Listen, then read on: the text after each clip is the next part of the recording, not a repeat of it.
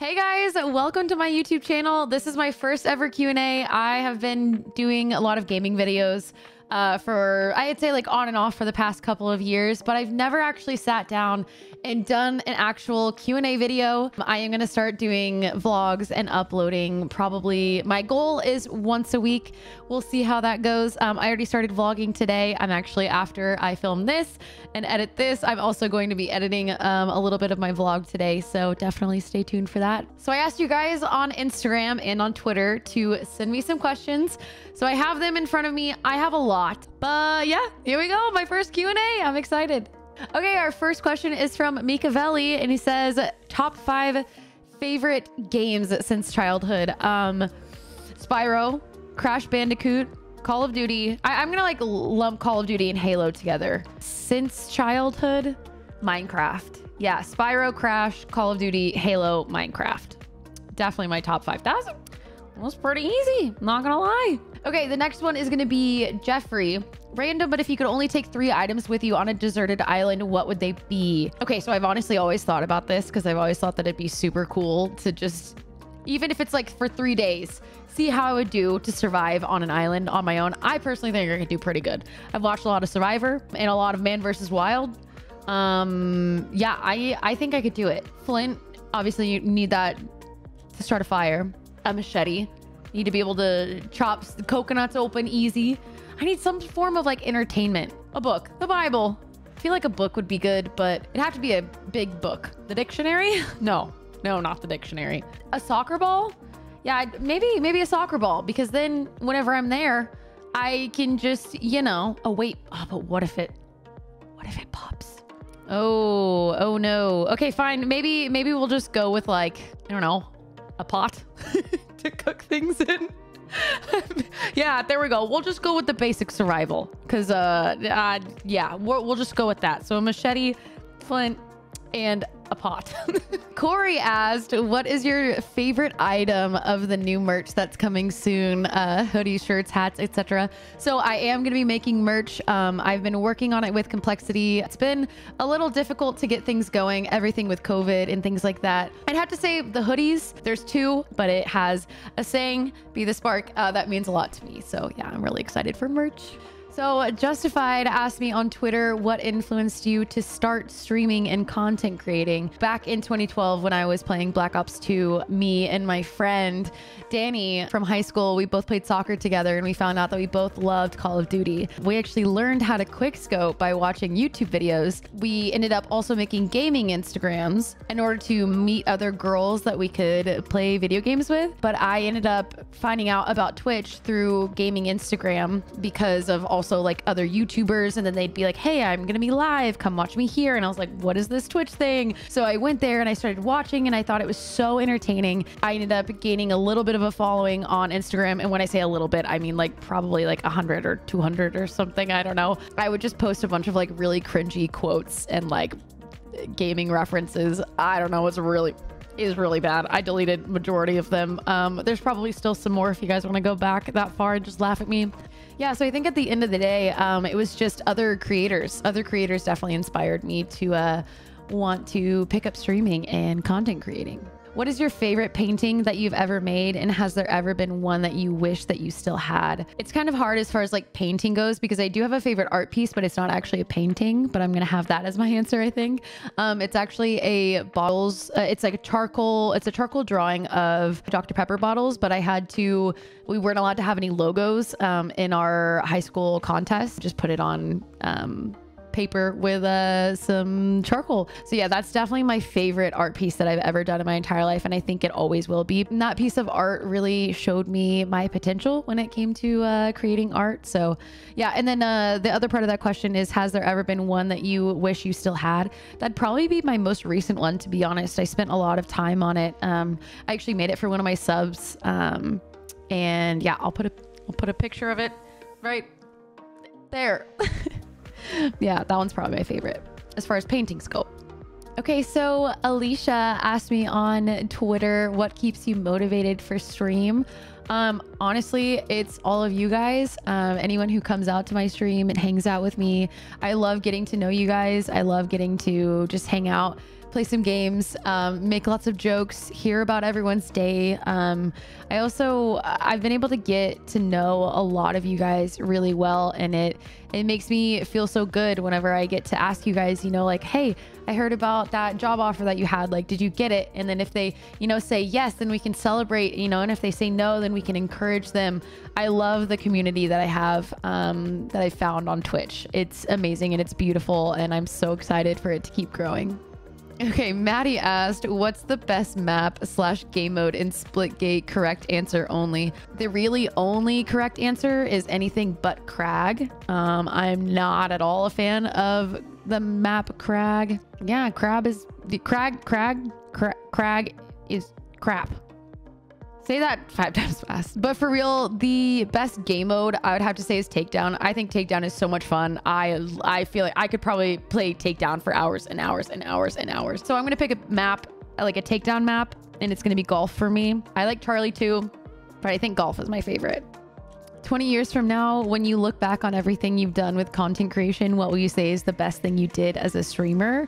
Gosh, 20 years from now, I feel like I'm going to be a streamer still for, I mean, I don't know how long, as long as I can, as long as it, you know, provides for me and I still have fun doing it. See myself doing this, I mean, at least for like a couple more years. Again, I don't know what the future looks like, but as far as things that I've done so far as a streamer, honestly, I think the best thing that I did as a streamer was take the leap of faith to go full time. I had about 22 hours left in my college degree, but Fortnite was also out at the same time, and I wasn't even able to do school part-time with like being able to focus on Fortnite and streaming. And I really wanted to take advantage of the opportunity that I had blowing up on stream, and really, I just wanted to capitalize on it. I saw it as a really good opportunity, and it was a little bit of a risk, but honestly, it like completely paid off.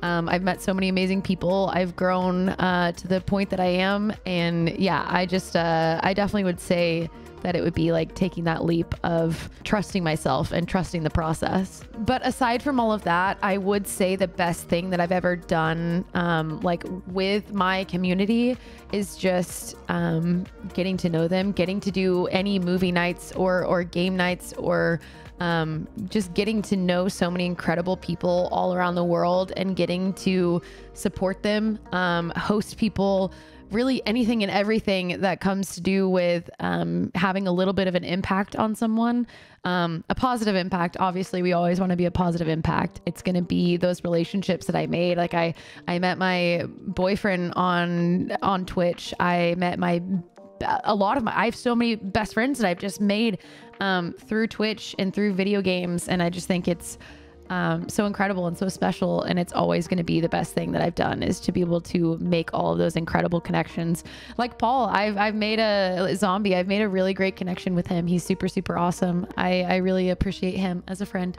Okay, the next question is from Topaz. How do you deal with toxicity either in game or in your stream? So majority of the time, I always just think that when people are toxic online, they're only doing that because of anonymity that they have online, and the fact that they don't get to see any of the negative outcomes. I think that people who are toxic on video games are just trying to make up for things not going well in their life. So a lot of the times I do my best to, I guess, think of that and not really retaliate. But if someone is saying something that I absolutely don't agree with, feel like it's my place to stand up for either myself or someone else, and I feel like it's right, I'm going to do it. I am going to speak my mind, and I've done that a lot on my stream, and I have never regretted any second that I have done that and called someone out. And if they want to live with their toxicity, you know, and say that, you know what, I stand by what I said, I don't know. I think that karma is a real thing, and it will come to bite them in the butt whenever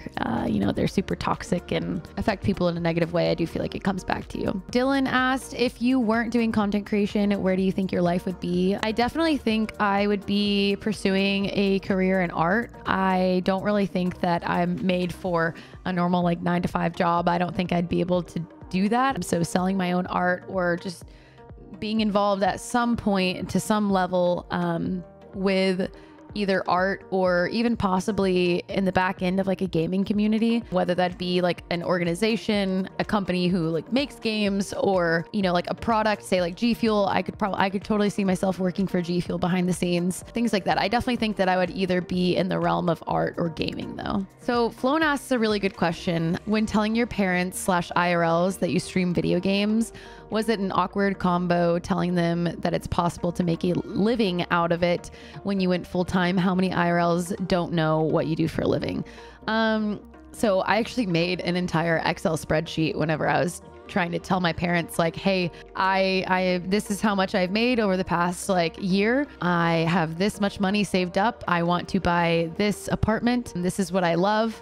This is what I stand for. As far as like things with my stream, I told them about how I want to be a positive influence on people all over the world. I let them know about how I've already been able to do that in different ways of being able to give back to the community. My dad really understood, I think a little bit faster than my mom, because my dad played a lot of video games. So I think he understood a little bit more of how close you can get to someone and how much it can really impact you being involved in a gaming community. It took my mom, I think, a little bit more. I had to explain how I make my money exactly, and you know, how it all works with like donations and subscriptions and all of things like that. But at the end of the day, they have been and always will be supportive of me ever since I sat them down, really mature way, and I let them know like, hey, this is what I love. This is how I can provide for myself, and I think this is what I want to do. And I think they kind of knew that school was just kind of meh for me. I didn't really care too much for it. But as far as IRLs, I'm not gonna lie, I don't know if I have any IRLs that are not also gaming friends. I don't talk to anyone from my high school. I don't talk to really anyone in person who is not a gamer. Okay, so now I have to go on my phone for the rest of the questions from Instagram. So Iridium, my boy Ted, asked me, what is one piece of advice that you'd give to all gaming creators when they are just starting their journey? So a lot of you guys also asked this question. He says one piece of advice. I can think of two. So the first thing is going to be play what game you love. Do what you love, not what you think is going to be popular or get you views. Because at the end of the day, if you are not having fun, that's going to translate to your viewers. They're going to see you're not having fun, and they're not going to, that's not fun to watch. And then the second piece of advice would be treat every person that you come in contact with, anyone in your chat, treat them more than just a username in their chat, because they are. They are a person, they have family, they have friends, they have things in their life that they're dealing with. Get to know your viewers, especially early on. It's very important because you're not going to be having like hundreds of people coming to watch you whenever you're starting out. Those initial relationships that you can make with your viewers is so important to have a good base community. Shilster said, what motivates you to work hard even when you're not feeling it? Determination. A lot of the times I would never get anything done. I would never go to the gym. I'd never eat good. I'd never do anything if I had to rely on motivation, because a lot of the times I wake up and I don't want to do anything except for watch TikTok and lay in bed and sleep and hang out with Obi, go outside for a bit, eat, sleep. Obi, outside, eat, sleep.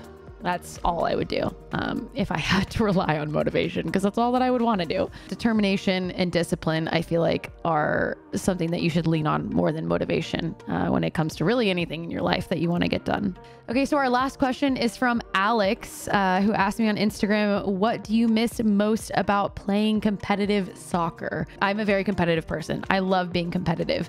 And competitive soccer was such a big part of my life that I think I just missed that. I missed that feeling of, you know, that anxiousness before a soccer game and the excitement whenever you score, or, you know, whenever you win like a really big game. So I do actually play in a 7-on-7 league, which has been absolutely wonderful and amazing. And I love every single person that I get to play with. I get to play with my brother. I get to play with my dad, a lot of my friends, some people from Complexity. It's super good for me. And it definitely makes up for the lack of actually playing competitive soccer anymore. Okay, well, that is going to wrap up our YouTube video Q&A for the very first time. Thank you so much for watching. If you made it all the way this far, I appreciate you. Thank you so much. Let me know what you guys want to see from me in the future. I would love to do more IRL things, not just taking things from my stream and just re-uploading it on my YouTube channel. I will do that sometimes. Say if it's a really good game, I'll put it on YouTube just in case you guys miss it. But I do also want to do more behind the scenes things for a lot of the people who do